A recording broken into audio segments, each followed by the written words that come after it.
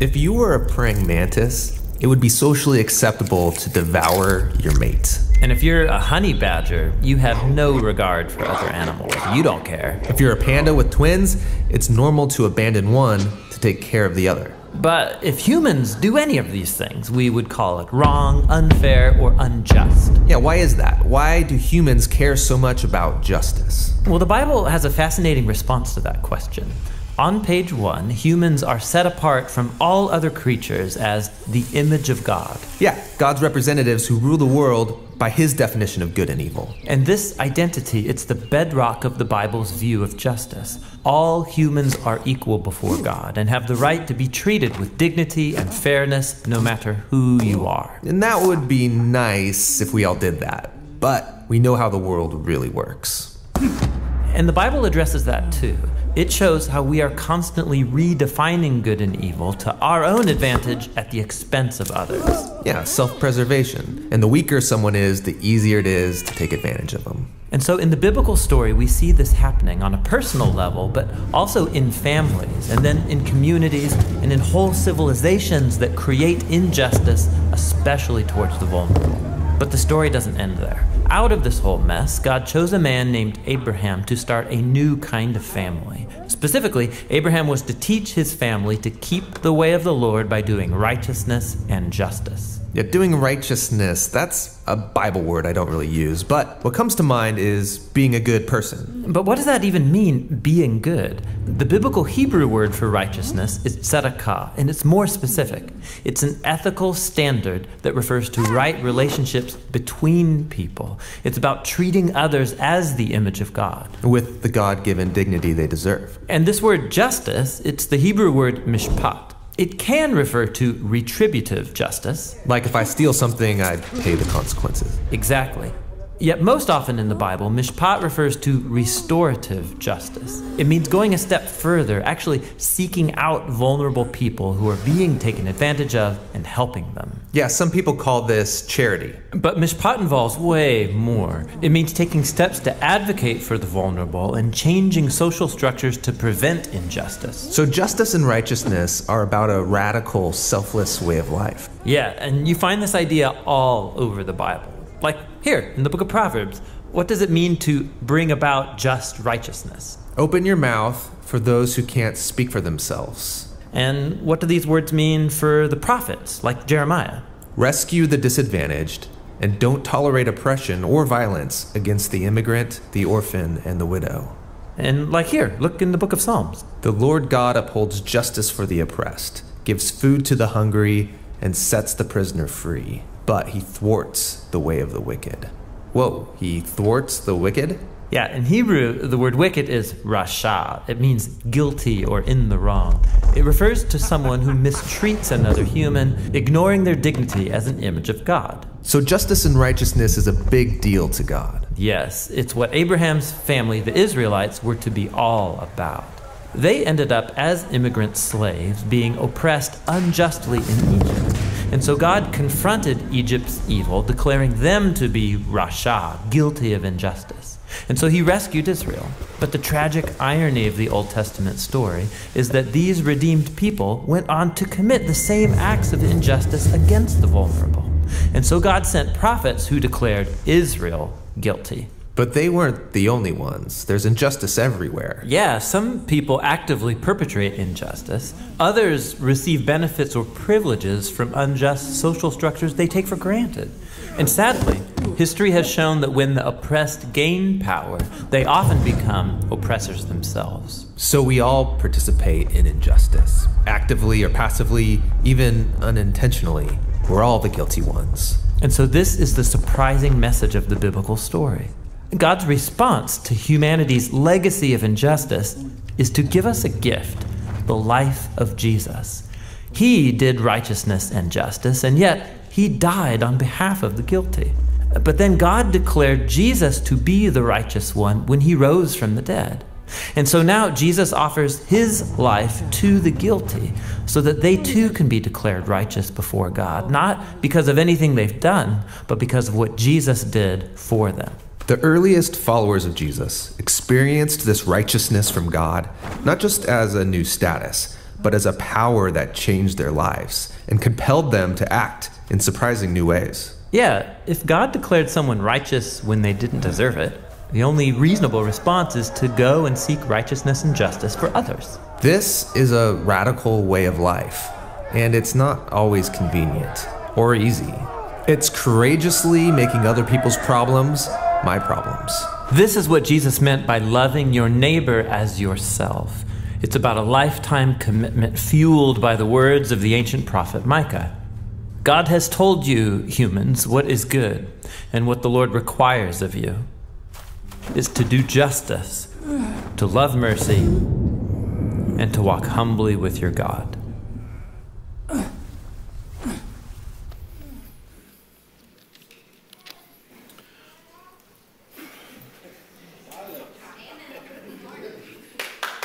So you can, yeah. So justice is not a small thing. And I want you to keep that in perspective as we move into today and what we're doing. Before we do, not necessarily in way of an endorsement, but in way of recognition, we want to always honor those among us in whom honor is due. This morning, one of our candidates for governor is in the room, and so we want to say hello to Mayor Richard Irvin for coming and hanging out with us today, and we are so glad that you're here. So glad you're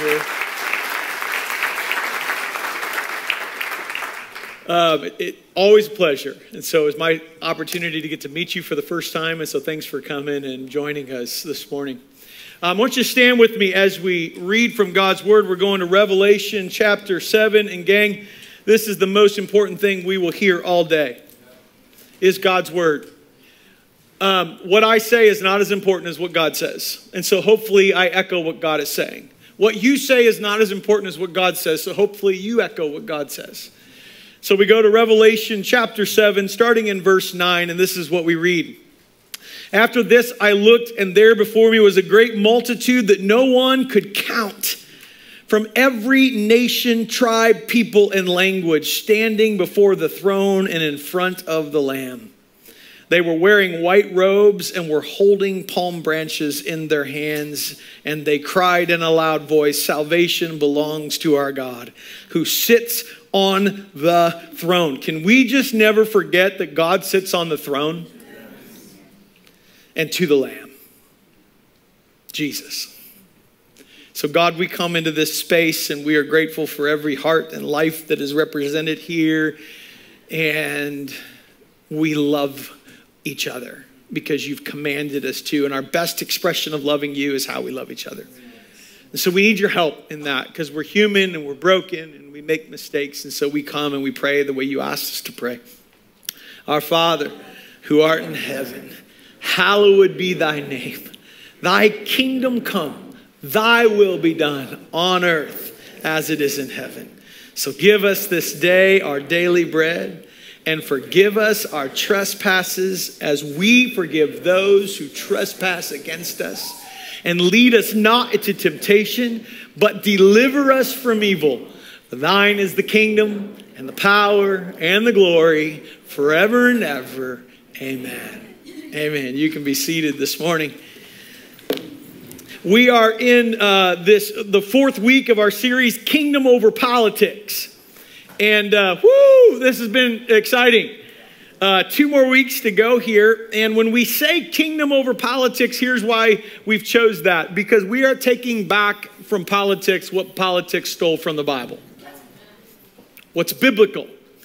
We live in a day and an age where God still calls us as his church to be in unity. Matter of fact, it was Jesus' final prayer. He was concerned most about our unity. And so he said, Father, make them one as you and I are one, so the world will know you sent me.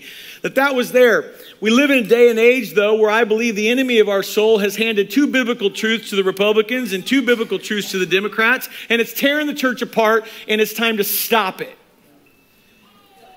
Because politics aren't God, God is God. And so we need to let God be God. And so when we talk about marriage and sexuality, and when we talk about life from womb to the tomb, that is a biblical truth, not a political truth. when we talk about racial justice, and when we talk about the immigrant and taking care of the poor and the orphan and the widow and the marginalized in our culture, those are not blue. Those are biblical. So we want to be a church that champions what is biblical. And so we have launched into this to discover truth. And I will tell you that this is not a conversation around gray areas. It's just not. There is black and white. It is either true or it is not. And the truth sets us free. And so wouldn't we want to know what's true? So the first week we talked about the fact that we should be civil when we talk about this. That civility is not a political word or idea, it's a kingdom idea. And we said this, your credibility only goes as far as your civility in this church. And if you cannot be civil, then you are not credible. We will learn to be adults who agree to disagree. We will learn to be adults who can have mature conversations, and we will not place our identity in anything but Jesus so that our identity isn't caught up in our politics or our culture or our family of origin or any other experience that we have, but it's in Jesus. So then we don't feel personally assaulted when someone disagrees with us. First week we talked about sexuality and marriage and holy sexuality and gender. It's not a red idea. Great conversations around that. This past week we talked about life. And I want to say out of Romans chapter 12, verse 1, especially in a culture in which we live in which we think our life is our life, if you follow Jesus, then first Romans 12, 1 says that in view of God's mercy, I offer my body as a living sacrifice. Jesus said your life is not your own. It's been bought with a price. And so I need to know what God wants me to do with my life, not what I want to do with my life. That's how we think differently. I continue to be proud of the conversations I'm hearing about. We're having civil conversations. We're not agreeing. And yet we're able to come to the table and learn and grow and hear, and hopefully more led by the Holy Spirit than any other voice. But it's been amazing to hear that we can actually have conversations and still have dinner together. Because we're seeking truth to know what truth is. Our theology must not inform our world. Our theology must always inform our worldview, not our politics, not our family of origin, not our culture, not our experiences, our theology, what we know and believe and trust about God and who he is and his nature and his character must inform what we believe about everything else. Has to. We said, share this quote by A.W. Pink, we cannot know his will if we're ignorant of his word. And we must not edit God's word. We must be echoers of God's word. And so this week we're talking about racial justice.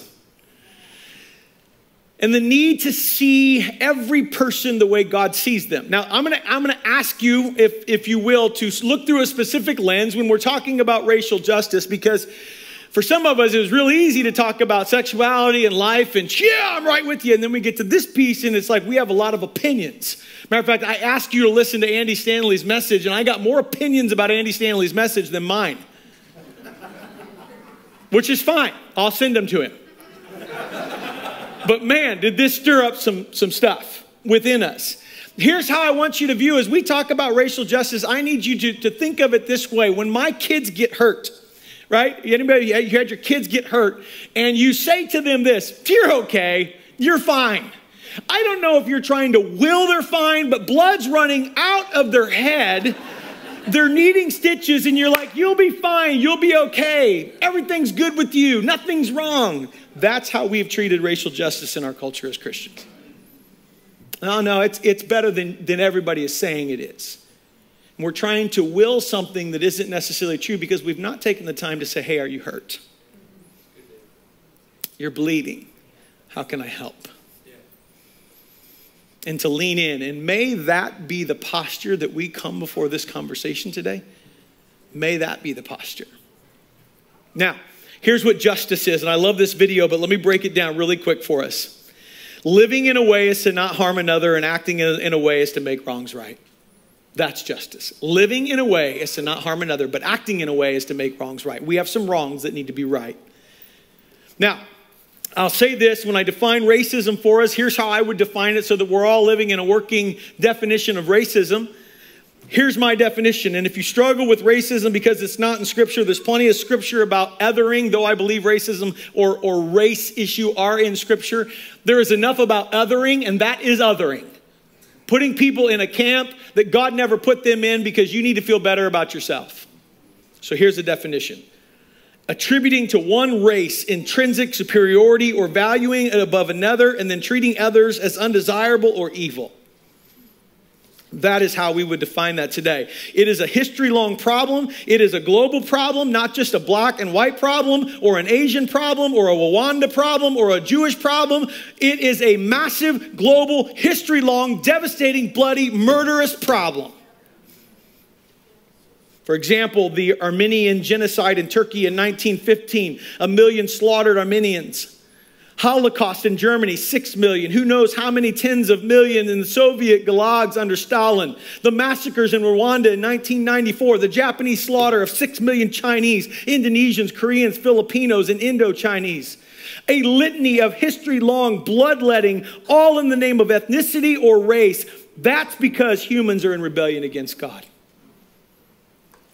That's where it comes from. Exalting ourselves over and against our Maker. And of course, if over and against our Maker, then over and against each other. That's a given. Anybody that would have the audacity not to submit to the King of Kings and Lord of Lords would not have a problem putting someone else underneath them. We find our pleasure and self-exaltation being made much of, and if I have to use my ethnicity to do that, thank you very much, I will do it. That sin of racism, that grows in the ground of pride and self-exaltation, is also undermined by the good news of this gospel that we ascribe to and acclaim. Here's what undermines racism: the fact that we're made in the image of God. The fact that the commandment that God gives is to love your neighbor. The fact that we're new creations, therefore new creation rises above all of it. We treat each other as such. And lastly, because the gospel of justification by grace through faith alone, meaning you did nothing to get where you are and earn what God gave you. He just gave it to you. And he does that for all of us. So we cannot put ourselves above anyone else. I want you guys to welcome a really good friend of mine, someone who is part of this church, love him dearly, have grown to love him over the course. We jumped in a couple years ago to racial reconciliation together, and I want you to hear from him how we jumped into that. And then we're going to invite our racial reconciliation group onto the stage and have a conversation with you, or while you listen. Hey, get up here. Can you give him a huge warm welcome, Terrence?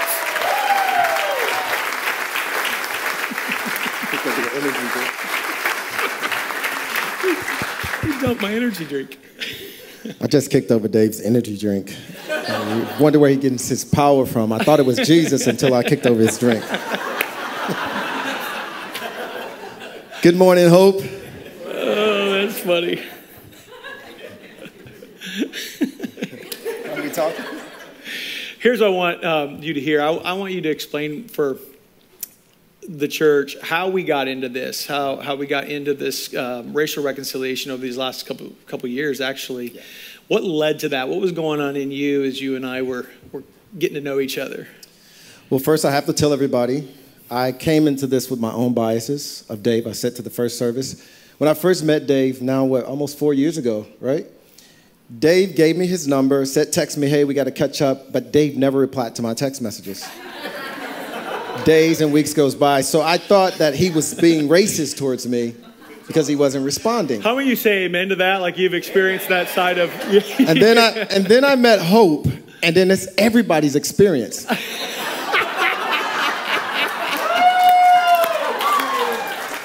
And then miraculously the Lord began to speak.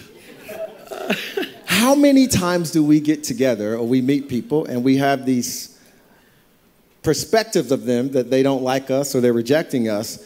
And I thought to Dave, we were in a conversation just about some of the civil unrest, and I said, how cool would it be for us to get together with people of all different perspectives, far right, middle, far left, get in the room and let's unpack this and grow together.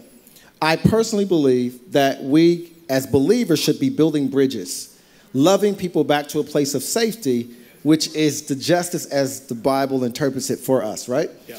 And so it started with our kids. We started with Hope Youth and my boys in my house. If you don't know, I have 10 black and brown boys in our house. We live in Barrington. And they had a very strange experience we had a very strange experience coming into this community. And they saw the news, they saw the comments, and they says, why are you taking us into a community with people who don't like us? I was crazy enough to believe that all white people were not the people who were making comments on our social media posts, right? Thank God for that. Because when we got our home, met Dave, and then found that Dave had a heart. First of all, let's give it up for Dave Mudd.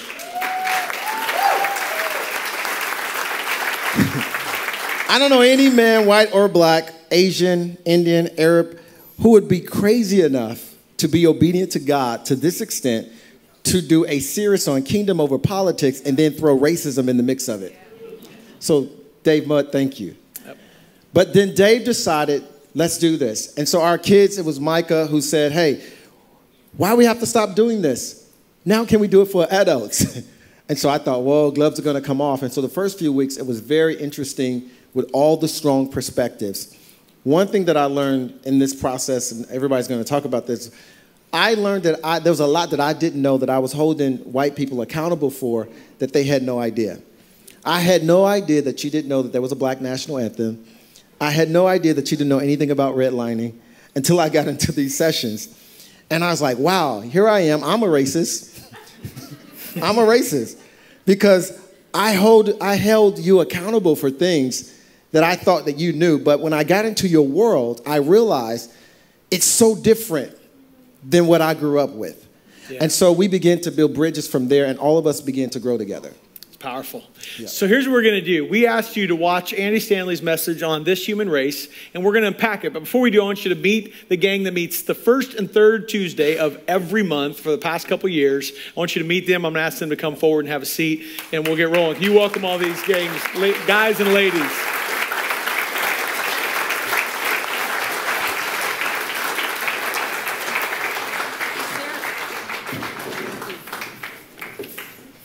By the way, all these black and brown people that you see up here, these are some of my homies from the city of Chicago. Thanks for coming. So every first and third Tuesday of the month, they travel almost 2 hours to come to participate in this conversation.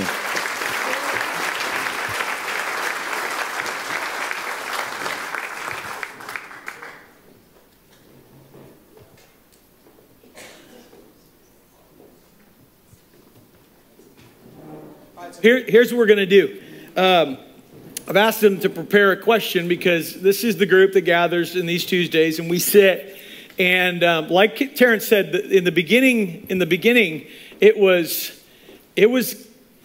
deep waters, quick, very deep waters, but a trusting environment. And so what I've asked them to do is just give you their name and what they have learned, or what's been the big takeaway so far in the last. And I'm asking you to keep it to one takeaway, Lori. First service, you may have done 3. So if you could keep them to 1, because I want to get into this conversation. Powerful first service, and excited about where this is going to go. And we do go a little long. If I see you leaving, I won't stop you, call you out, anything like that. You're able to sneak out. But just real quick, and if I'm going to put you on the spot. Okay, so we're going to start with you. He goes, nope. If you could just let who you are and what's been like the biggest lesson or the biggest takeaway for you through this process. My name is. Yeah, you might have to turn it on. He gave you one that's not turned on. Yeah, there you go. So I'm not proficient with these microphones as these pastors are and carrying on. But my name is Destry. If I had to, so many takeaways, I might have to do 4 or 5. I think my greatest takeaway was, scratch that. Here's what I didn't want. I didn't want the blacks in the group voicing our opinion and all of a sudden making that translate into white guilt. So going through the door, I didn't want that. So I know I didn't answer your question. But you did. No, you did. Really good. That's huge. Hi, good morning. My name is Sharissa, the wife to this guy here. And my greatest takeaway, interestingly, has been the fact that racism is not the same for everybody. I'm from the Bahamas, so I'm not an African American, but I'm a black woman, and my experiences of racism or lack thereof was very different from everyone you see here. And it was interesting to recognize that racism is not the same. And it doesn't have to be, and I don't have to accept that it is the same for everybody. And neither do you. That's good, Teresa. Thank you. So,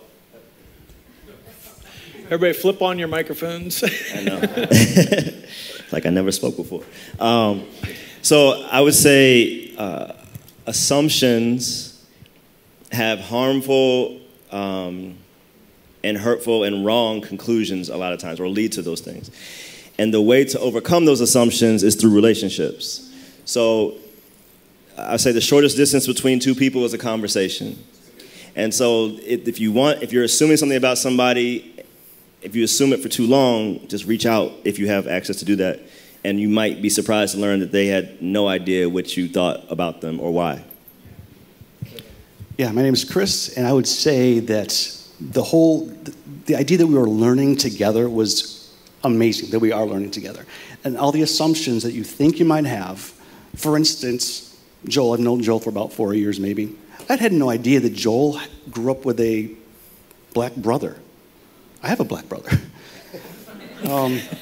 Joel's always in Africa. I've never been to Africa. But just these things that just from snapshot, you would think you know a person. We know nothing. It's just been really refreshing getting to know everybody here. And it's awesome.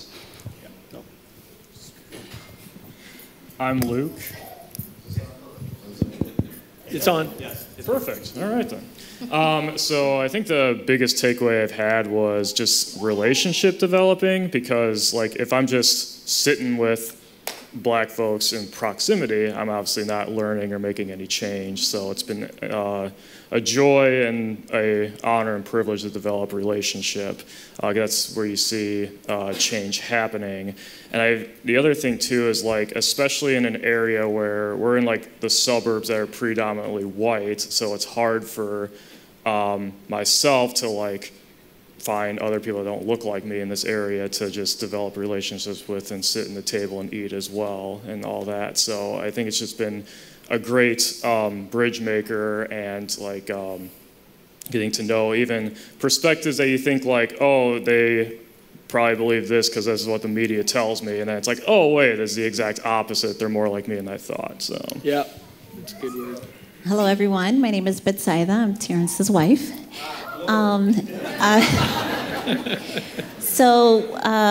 First thing, my takeaway from this experience is being a blessing to this group, opening our home so that everyone can be transparent and share their stories. I learned so much from everyone. And just to see the fruit of this gathering, when Emmanuel shared his story on him coming to one of our sessions and how he had to write Terrence's phone number and his lawyer's number on his arm before he came to Barrington in case he was going to get pulled over. And this session just shift that perspective and shift that mindset that he had, and basically brought that wall down. And that was my takeaway from this, and it was very impactful that we were able to be that blessing to this group. Awesome, thank you. I'm Lori, and my biggest takeaway, my husband and I have Terrence and his boys over for dinner most Wednesday nights, and when we started this group, Terrence was teaching us about cultural bilingualism, and I really couldn't wrap my head around what that meant.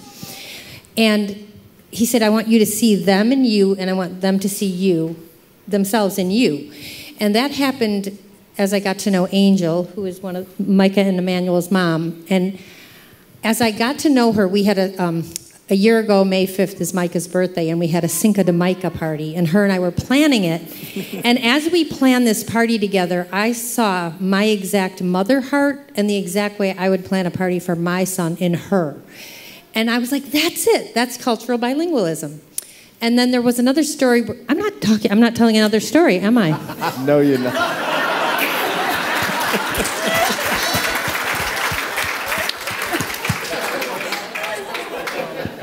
Well done. My name is Jen, and my answers changed slightly from first service as I was thinking through this more. First service, I talked more about being confronted with my white privilege and how that just motivated me to be intentional about going after being anti-racist. So that's still true, but I would also add into that there's hope. I feel like sometimes even coming to the group, you know, some of these people come hour, 2 hour, I'm like a 5 to 7 minute. And it was hard sometimes to get myself up and to come to group. But because the thought of racism and injustice and how we can never solve this problem, this is so much bigger than us. But being in this group, being with a group that are unified as believers and talking through, maybe we don't always agree, but coming together makes me walk away feeling there is hope. Good word. I'm Micah, and the biggest takeaway I have is probably the unity that could be created from people like from different backgrounds and with different opinions to come together and like talk through things to kind of get everyone else's perspective and to just kind of get on the same page. That's good, bro. That's good stuff. I'm Angie Mooney, and well, I was thrilled when I was invited because I really felt like I had a lot to share, and I had an opinion. And so I was very excited to share my opinion with the group. And I quickly learned that it was an opportunity to be a student and really be a good listener, and then end up having empathy to understand others' perspectives. My name is Emmanuel Sally. When I was invited, I was like, Terrence, are you sure? Because strong perspective. I have a strong feelings and strong emotions when it comes to racism and the perspective of it. And I want to say that those strong emotions came to be more of a softer side of taking a square or saying this is what it is to maybe smoothing it out and allowing that viewpoint of racism and the relationships that you have with people outside yourself to be more of a fluid and more of a loving environment versus being such a strict and very militant viewpoint. That's good, Emmanuel. Joe Mazanga, it's an honor to be up here, and I think I'm so grateful, Dave, for your courage to create this, and I've waited a lifetime to be in a room with these people. The courage and we talk about trust builds transparency and transparency builds trust. The courage of these folks that don't look like me right now in the meetings we've had has just been breathtaking. And so the real connection and real community has taken place, and the healing happens that way. And so I'm honored to be a part of this. Good morning, I'm Joel Honiger. Just a quick, I do have an African-American brother. A lot of people don't know that because you're newer here, but my folks foster parented and then adopted a boy from day one. Actually, he was less than 24 hours old when they had him, brought him into their home, and he's 30 now. So that's probably shaped me, and probably going to Africa shaped me too.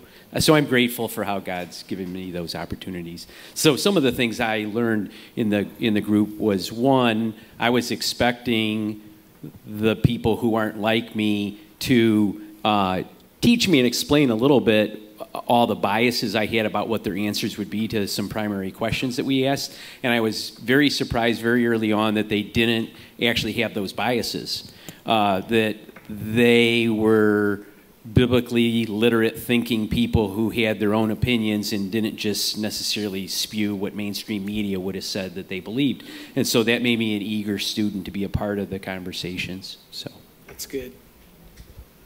Hi, my name is Romeo Gant. By the way, it's Romeo's birthday today. Yes, happy birthday. It's also his first time at Hope, so he dressed like he was going to a black church today. It's Pentecostal Sunday. We are, all of us are in sin right now.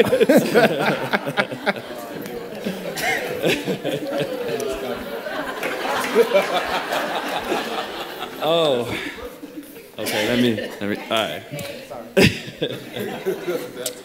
right. My biggest takeaway, I actually go back to the scripture where it said, "My people perish from the lack of knowledge." Going back to what you were saying, as far as accusations, a lot of times when we talking to somebody or we listening to their testimony or what they have gone through, we don't actually listen. We're ready to respond. And I think that was one of the biggest things that we took away, because Terrence invited, these two amazing men, they invited people that weren't believers, right? And some of those people, I mean, those people are not here right now at this moment, but I know what we did, we planted a seed, a positive seed. So it all started from there. So just listening to testimonials and just being there and not arguing with one another. We just, hey, look, you agree with that? I disagree. It's okay. We're both human, you know, and we just got to allow God to work on the next person. And once he do that work, you know, it might not be today, it might not be tomorrow, but eventually will happen. We just got to pray and believe. It's a good word, bro, yeah. Hi, everyone. I'm Angel. My biggest takeaway from the group was seeing that it could be so much easier than what I thought to be able to build the bridge and to be able to formulate that into kind of like a clear and concise picture in my mind, as that it takes understanding, just us being able to look at something from a perspective and actually want to seek to understand and not show up at the table wanting to defend ourselves or wanting to prove our own right, but instead literally humbling ourselves and just seeking to understand. Second of all, to act with intentionality. It hasn't been an easy sacrifice of meeting every first and third Tuesday, especially for some that drive 1 to 2 hours to get all the way up here to Barrington, and give that time. You know, everyone's busy. We all have things that we have going on, and some things seem much more pressing and urgent than trying to philosophize about these concepts of the world. But if we don't act with intentionality, then we won't actually get anywhere, because growth is going to only happen through process. Right. Unless that seed goes into the ground and dies, and it's not going to sprout up and produce fruit. And being exposed to those elements and intentionality and oversight and clipping those weeds and all of those things is what it takes to do that. And then last of all, partnering in such a way that makes it personal. No matter what our experience is, we will always stand on the outside and say, oh, wow, that's really sad, until we make it personal. And there is somebody that I spoke to, Ruthie, afterwards. Her husband, Josh, she explained that he's in, why did I just go?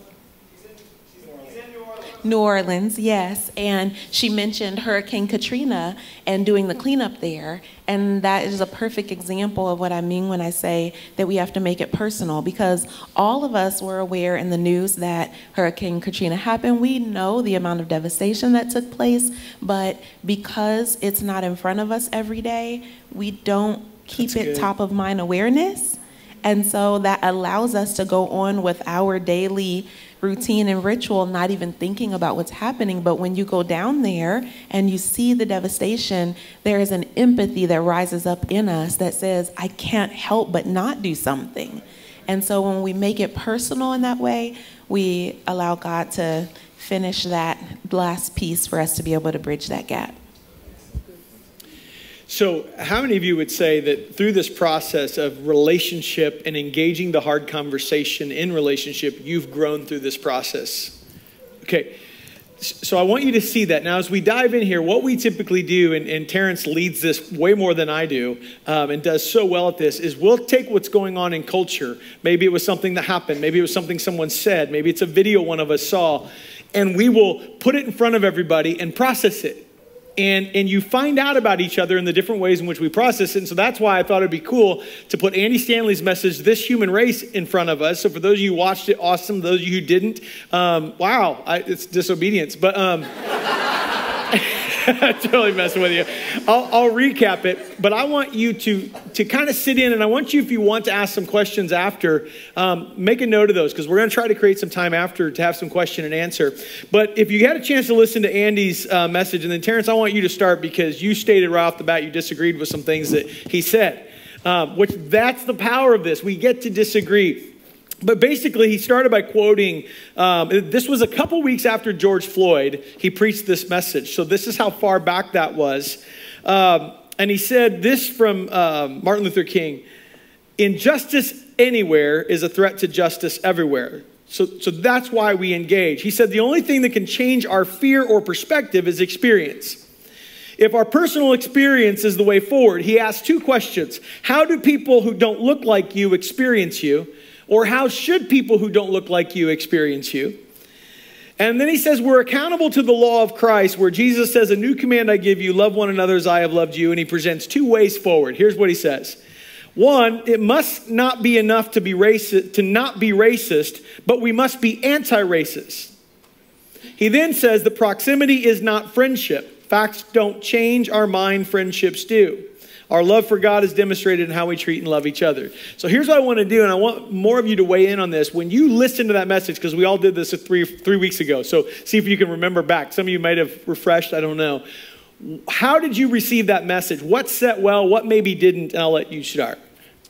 Well, first, let me just put some context around the group. So you don't see everyone here today. There are definitely more women, and so women, I need you to speak up today for the women who aren't here, all right? Men look like we're dominating the stage, and there's certainly more people whose skin are much lighter than mine who are part of this group that aren't here today as well.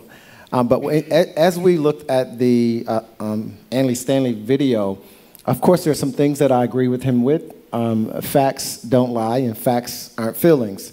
But when you say that every white person is fearful of a black man, I disagree. I think that there are some white men or some white people who do fear black men. However, that does not say that all white people are.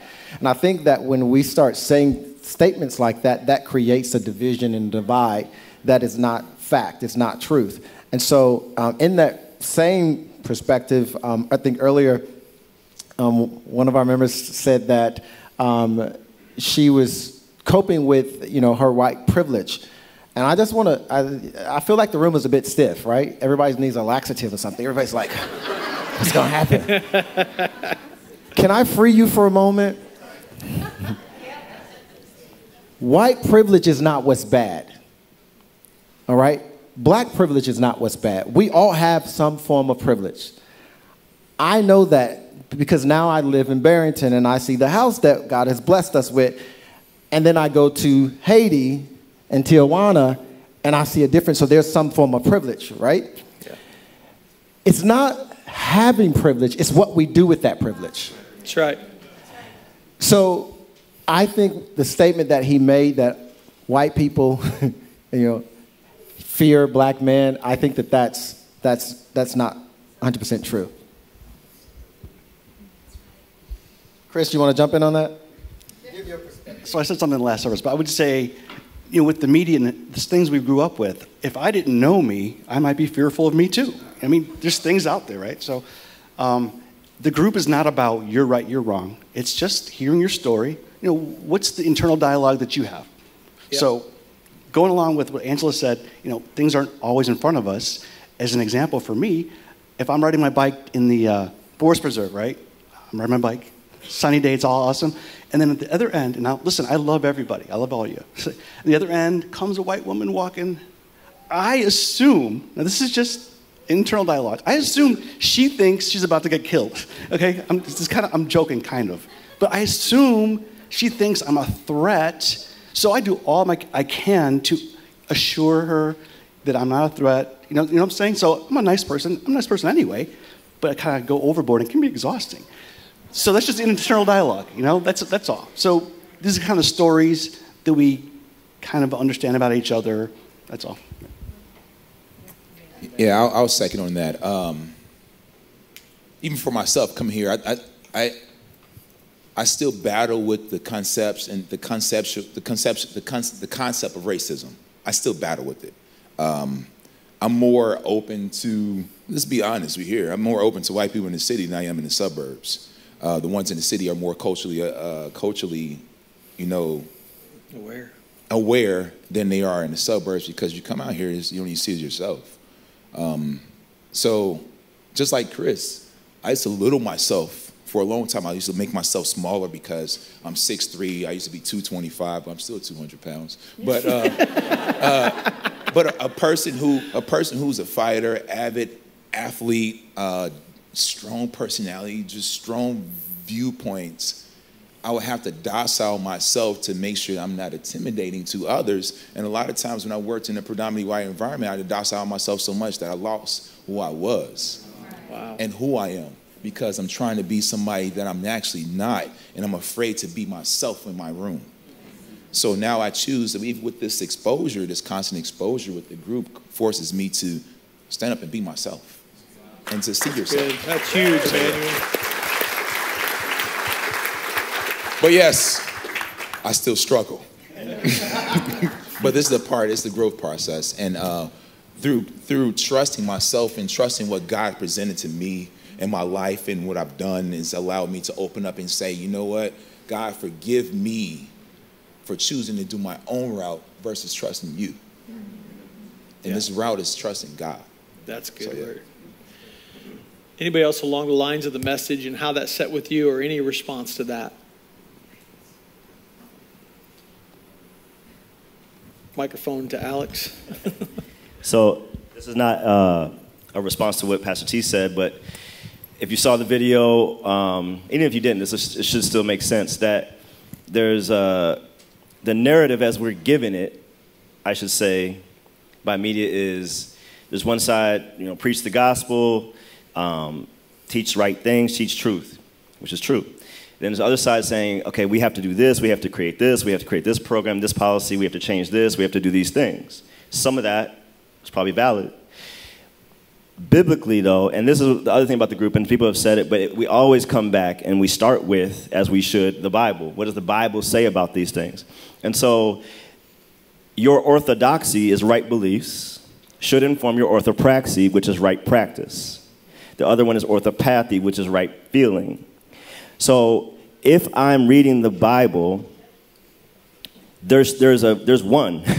There is one proper interpretation. That's right. Based on God's perspective of how he wants us to live out what he says in his word. For God, justice is a verb.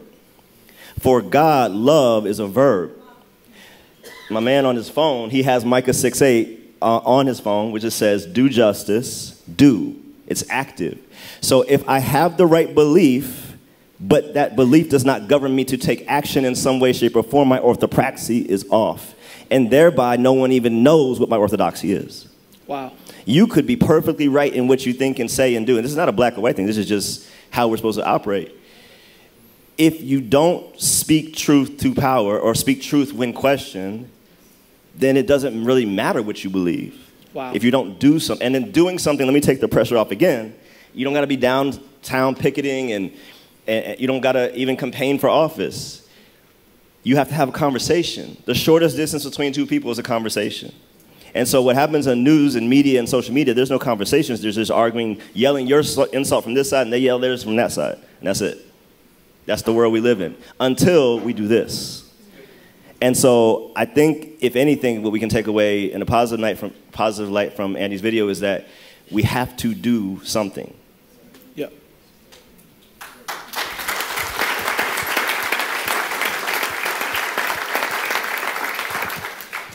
I'll speak. We were listening to Andy Stanley. Joe and I were listening to it together, and when he said, all white people are afraid of black men, I said, pause that. And I talked about who we know. And I'm like, I would see you guys as some of the safest men on earth now.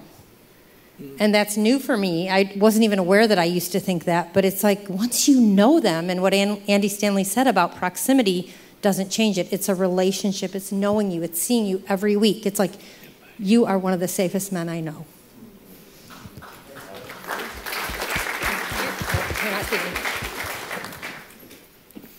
I think the learning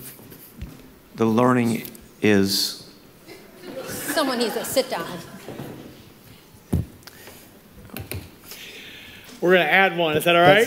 Everyone, this is Emmanuel's daughter.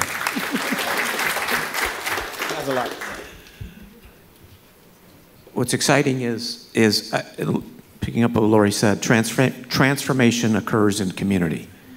If you think about, there's an opportunity to, I have racist views. I was born in this community. I was raised here. People look just like me. and I picked up all the conscious and unconscious biases.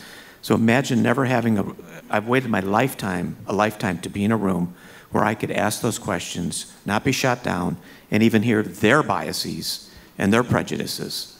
That's where healing occurs. That's entering in. That's doing the work. That's good. So, did you want to? Because I feel like you want to say something. You do. So I want you to weigh in there. First off, my name is Anjali Sally. I am Emmanuel's daughter. This is my first time here, and even though I've heard a bunch of the group by my father, this is my first time actually talking about it. So what I wanted to say is when I was younger, I grew up in a diverse school.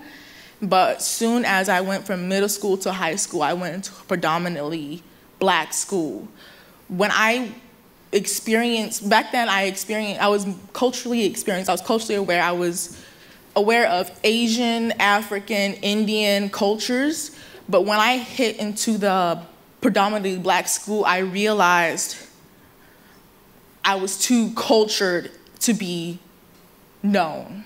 I was too, how do I say this? I was too outcasted. I was weird. I was considered weird because of what my interests were compared to their interests. Wow. So, for example, south side of Chicago, there's a rap, there's King Von, there's all that. I was into K-pop and anime and and I love drawing and I love watching anime, as I said, and they saw that as not fitting in. Therefore, they outcasted me. So, yeah, that's what happened. And I realized that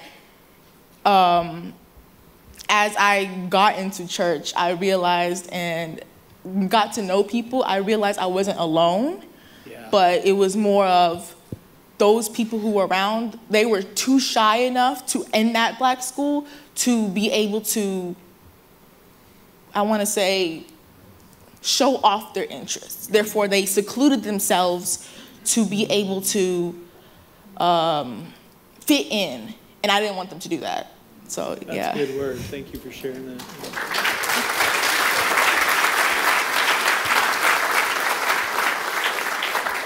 So there is a certain level of bravery that we have to address within ourselves to step outside of our social norms that we see every day. I'm proud of Anjali to be able just to withstand to come inside this environment, to stand here and to speak and to be open about herself. And we also got to be brave with ourselves that inside of the realm, the people who are sitting next to, it's okay for us to be different. It's okay for us to have a different viewpoint. It's okay for us to speak the same language, eat the same food, shop at the same store, but walk down the aisle a little bit different. You know, anytime you go to the grocery store, you don't even got to walk, you can jog, you can dance, you can do something different. You can smile while you're here, you can cry openly. And it's okay to have that bravery to be open enough to cry and be just a little bit different. That's so I respect your individuality and your uniqueness. That's awesome. Good morning again. So my husband and I was watching this video together, and at about 24 minutes in, I stopped it because I was struggling. He has said a few times, and I'm going to paraphrase, how are people who don't look like me experiencing me? And he kept saying it, and he kept saying it. The first time he said it, I was like, oh, that is a nice phrase. I like that catchy phrase. He said it a second time, a third time, and then now my whole kingdom mindset privilege is on, and I'm hearing another separation. And I said to my husband, I said, he is saying, people who don't look like me, how are they experiencing me? And I said, that don't look like me is bothering me, because it's that don't look like me is the problem. The differences is the problem. The one thing that God created in us to connect us and to make us good is the very thing that's killing us, and it's our differences. Right. And the fact that he kept saying that don't look like me, I said that is also the problem. That cannot be also the solution. Because really and truly, you look just like me. In the supernatural, you do. in the supernatural, you do. In the spirit, you do. Physically, you don't, and that's fine. This is all dirt. Wow. But if you take that away, our spirits are still the same, made in the exact same likeness, in the exact same image, from the exact same creator.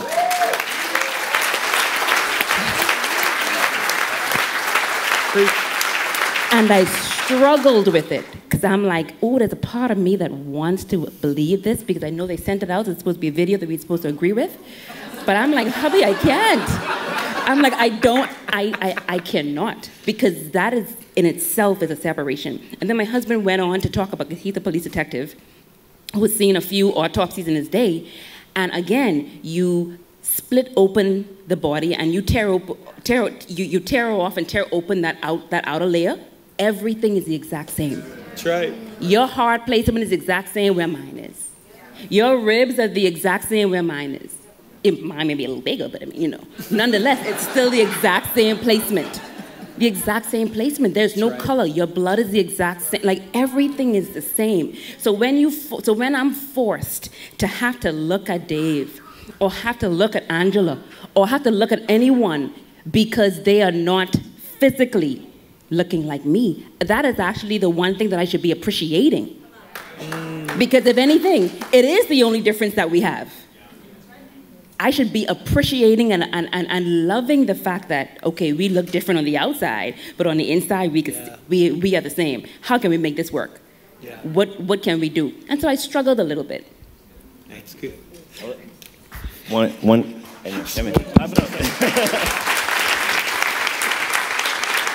So one quick apologetic point to further, augment that.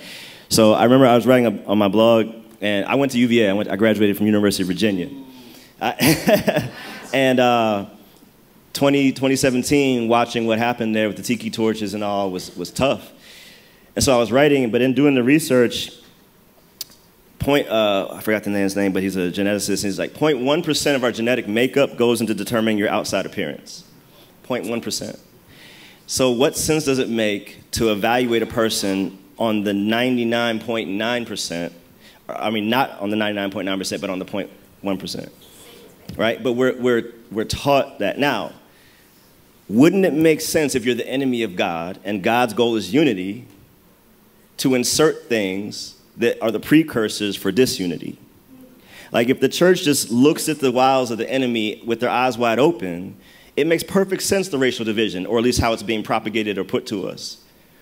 But if Jesus' literal last prayer on earth before he was killed was that the church would be unified. And since that day and before that day, the attack of the enemy has been the exact opposite, which makes perfect sense. So we just need to have our eyes wide open. I thank Dave for Pastor Dave having his eyes wide open, and Pastor T to say, we see you, devil, and we're not going to let you win.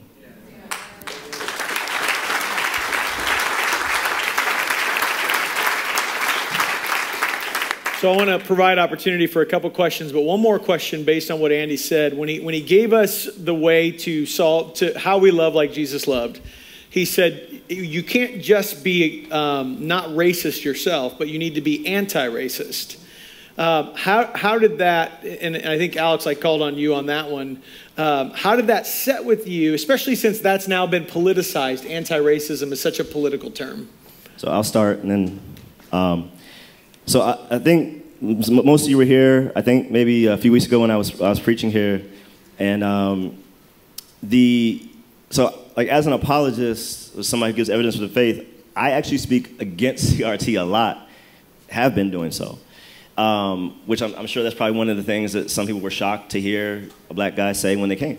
Now, it doesn't mean everything in that paradigm is false. It just means it can't be an overarching worldview. That being said, anti means to be against races. Is it good to be against racism? Of course. Like, there's nothing wrong with the term. The problem is this. Culture has hijacked so many different words that they don't have the right to hijack. That's right. And so the church has to be bold and courageous and say, no, That's ours. That's a God idea. Biblical justice is the only true justice. So when we speak justice, as long as we're speaking clearly, it doesn't matter black or white, if we're saying what God has said. And so I have a YouTube channel, I've done shows, like we talk, even when I push against CRT, I get called CRT. It's crazy. I've been called a conservative and a liberal on the same day. People take one soundbite from you and then that's who you are. So that is done away with in relationship. Now, the culture has hijacked the anti-racist terminology to mean what they want it to mean, but the culture can't be biblical. That's right. By definition. So the church can't also bow out because then we cede that territory to the culture. So what Pastor Dave and Pastor T are doing, what we're doing now is saying, no, we're taking it back because that's how we redeem. The Bible is a book of redemption. This is how God redeems things from the culture that they've hijacked illegitimately so that they can be properly put in their place in the church. It's a good word.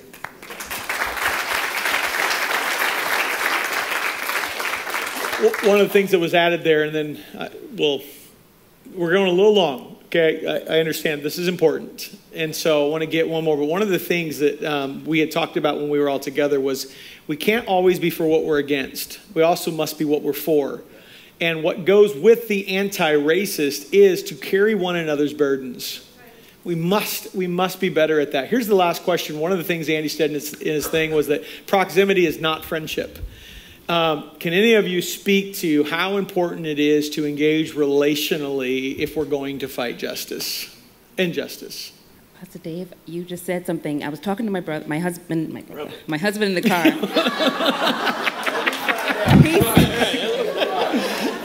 He said, I don't know if you all heard what Pastor Dave just said. He said, you can't always be for what you're against. You have to be what you're for. And I was explaining to my husband, because I'm from the Bahamas. I'm from an island also where our #1 industry is tourism. So even though most Bahamians are going to be of the darker skin complexion, every day, all day, we're seeing and we're working with everybody else who's of some other color. We're also interacting with them. There's relationships. So we were used to that culturally. That's a part of who we are. That's a part of our history. So again, racism wasn't something that and then my generation as well, that I didn't experience. And I was explaining to him how one of the problems I think we're having with education is we're teaching the wrong thing as we go to anti-racism, and we even shouldn't be teaching what racism is or what we shouldn't do or how we should avoid it, because or how we should be against it. We actually should be teaching the only thing that my father taught me in my home, the only thing that I was taught in Sunday school. The only thing that I was taught in school growing up was love. So they didn't teach us about what racism was. They never taught us about the opposite. They only taught us what love was. Because it was easy if I knew what love is, then I will automatically deduce what love isn't. You don't have to tell me that. You don't have to explain that to me. So they didn't waste time now talking about what even hate looks like. Let's talk about what love looks like, and let's waste time on that, or let's spend time on that, on what we are for, and then we wouldn't have to waste time on what we need to be against. And so that's how I grew up, and even to this very day. So when I first started racial reconciliation, for the first couple of weeks, I was very shy to speak, especially after hearing everybody's story, because everybody's story was the very opposite of mine. So if anything, I felt like I didn't belong in a circle where everybody has a racist story or racism experience background. I didn't have that. So I sat small in this group for a while and didn't say anything. And then she spoke.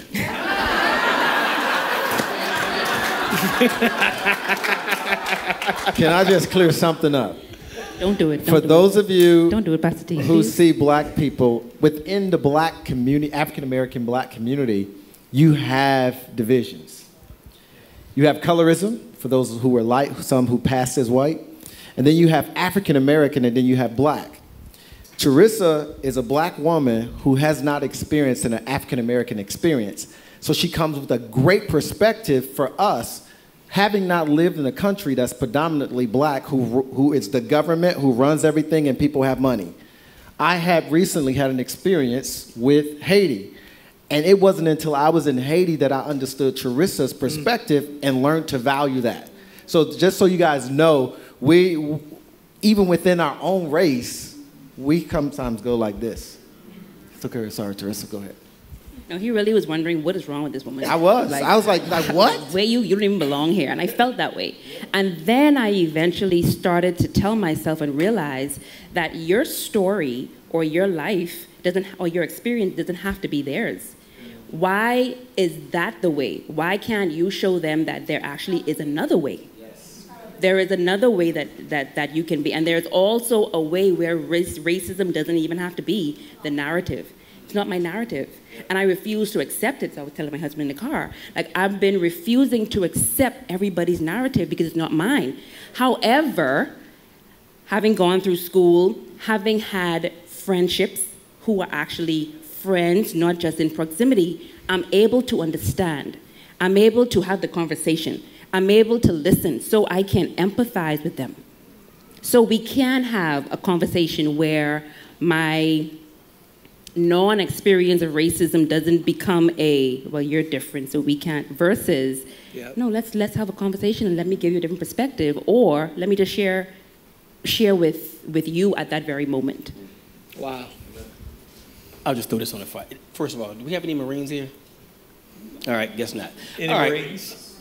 Right. Marines? All right. Hoorah, devil dog. But I was telling her, I said, I think like the idea of relationships and the idea of community or common unity, right? That will overshadow everything else. And I was telling her, I said, I remember going to boot camp on the first day, and they were very clear. Listen, there's no black in here. Everybody's green. Now you got some light green and you got some dark green, but everybody's green. And it is through the building of the relationships that you have with the people that you're working in proximity with, because at the end of the day, I'm depending on you, you depending on me to say, but I don't care what color you are. Can you cover my 6? And so what happens is when you build relationships with people, then the exterior is minimized. At the end of the day, if you reduce everyone to a human being and operate from that perspective, then I think we're good to go.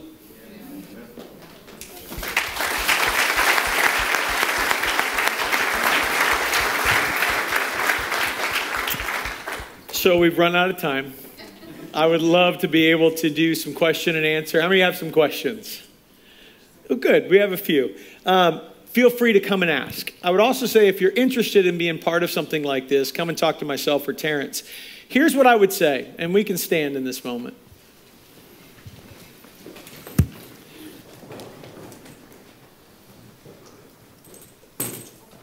I wonder if our churches would be more diverse if our dinner tables were more diverse.